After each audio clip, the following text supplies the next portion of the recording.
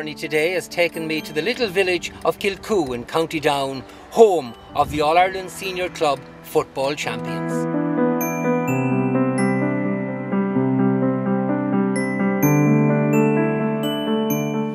Joining me now is Jerome Johnston, a hero in Kilcoo and indeed all around Down. And whenever Gaelic football and great scores are mentioned, the one scored by Jerome Johnston, which won the title for Kilcoo, All-Ireland champions against Kilmacud in the final. I have to ask you, what was the feeling like when you saw the ball hit the back of the net, Jerome? Look, it's probably hard to explain it. It was a very surreal feeling when it happened. Like if it was a liquid and I could put it into a bottle, I would drink it every day. It was spine-tingling stuff. And just to turn around and see the crowd and the Kilcoo people and the emotion in their face and stuff, especially a game that for 80 minutes of it looked like it just wasn't going to be. You suddenly realised you were over the line. The goal came so late. It did.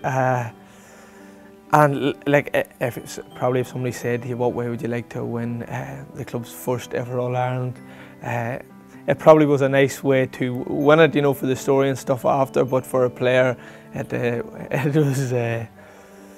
felt relief, to be honest, because a couple of years before, obviously Cora Finn and we'd put a lot of effort in, and that day we were going in underdogs and we were just trying to put a performance together. Whereas this time we were probably going in and a lot of people had tipped us, and we just didn't perform. But thankfully at the end, as I said, it was just that relief that, listen, we've got over the line. And I suppose what embellished that goal, if anything could, was the fact that your two brothers were involved in the build-up as well. Yeah. Talk to me about that, when you saw the move evolving. Yeah, I think it was Oran Bronigan actually. He won the turnover from the Kilmacud keeper, and he kicked it straight to Sheelan. And he says, chatting to Oran since, he says he couldn't have been kicking it to a better man because he was the fastest man on the team. And would go direct for goal. So he got it to Sheelan, and as soon as I had seen the turnover and he got it to Sheelan, my legs were gone. But I just said I'll make my way to the nets because I knew that's where he was going with it. And Ryan as well, he had the same mindset in his head that Sheelan's going that way, to head that way, and thankfully Sheelan picked Ryan out with a great pass on his weaker side, and I think Ryan couldn't believe it that he got him, and the Kilmacud defender made a great clearance off the line, and just as I seen the ball coming to me, I couldn't believe my eyes, and thankfully it went into the back of the net. Joy unconfined at the end of the game. How would you appraise the team's performance overall in the final? Probably in terms of our execution and performance that day was probably well below par. Looking back on it, with a lot of misses, we were, late on missing tackles, letting them through very easy, which was something that we weren't doing. We were very strong at the back as a team before that, but that day would seem to just be maybe, and it could have been maybe just the occasion or complacency in that, because there was a lot to it. That it kicked in. We hadn't played well, but the thing that we did do for those whole 80 minutes was stay in the game, and even when a lot of things had went against, like I think we had a lot of wides that day, we didn't let those things affect us, and as I said, we hung in there. It was more like a boxing match. We hung in there right to the end, and finally we landed the killer.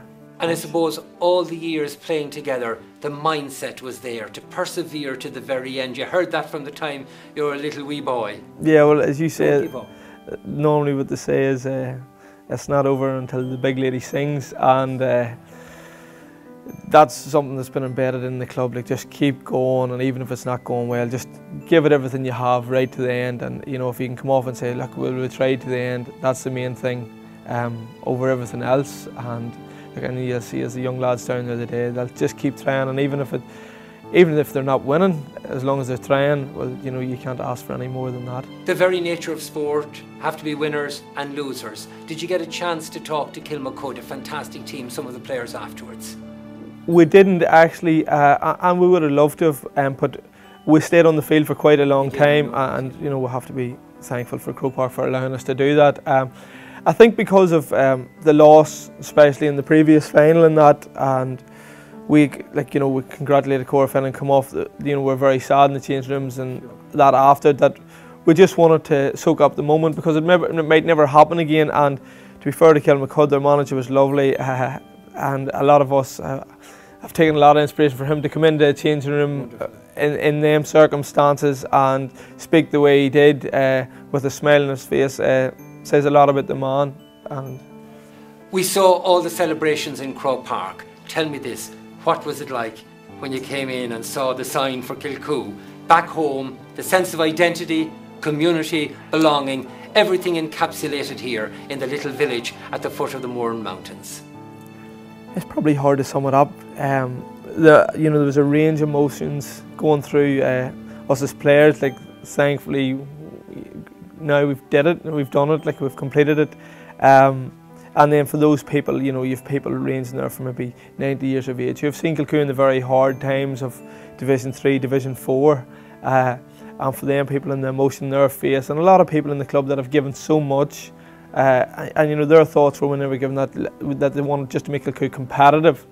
And then once they got to that stage, it was to make Kilcoo, let's win, let's be the best in Down, let's be competitive in Ulster. And now I think the thing is that anywhere you go in Ireland and you mention that you're from Kilcoo, straight away they know where it is, and that's a very proud thing for us. And even as a whole, even for Down and that, it was a massive thing.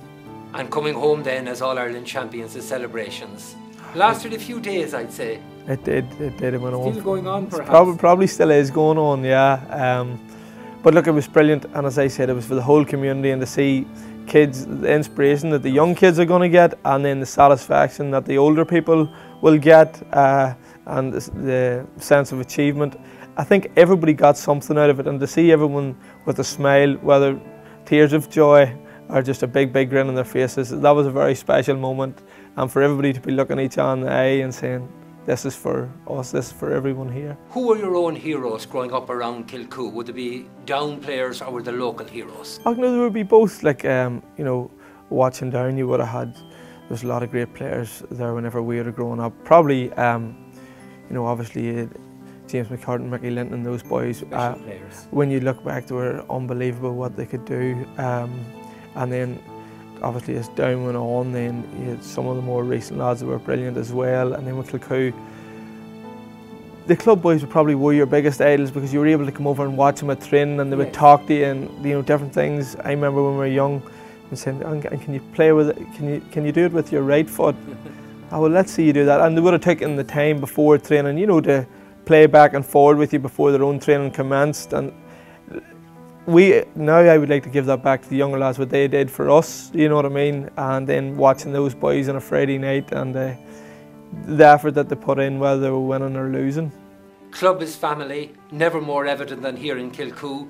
3 of your own family, 3 Johnston brothers, 3 of you, and then 5 Brannigan brothers. Yeah. Are they the Shepherds? They're the Shepherds, yeah. Listen, it's great that to have your relatives and playing with them and your brothers and stuff as well, because you start off the very first ball you kick. Me and Ryan are Irish twins, so that was the first person I ever kicked the ball with. It's the first person that you're even playing against. Not only is he your first teammate, he's also your first rival because you're playing against him in the garden and things like that. But for everything that we had put in, that those boys had put in, that everyone had put in to, for it to come together on that day, it is a special feeling. You'll never be forgotten. Goal scorer in the All-Ireland final. You'll carry that with you forevermore. Hopefully, that would be nice. It would, to be remembered for that. And look, listen, I'm still young, and hopefully there's a lot of other big days ahead for Kilcoo.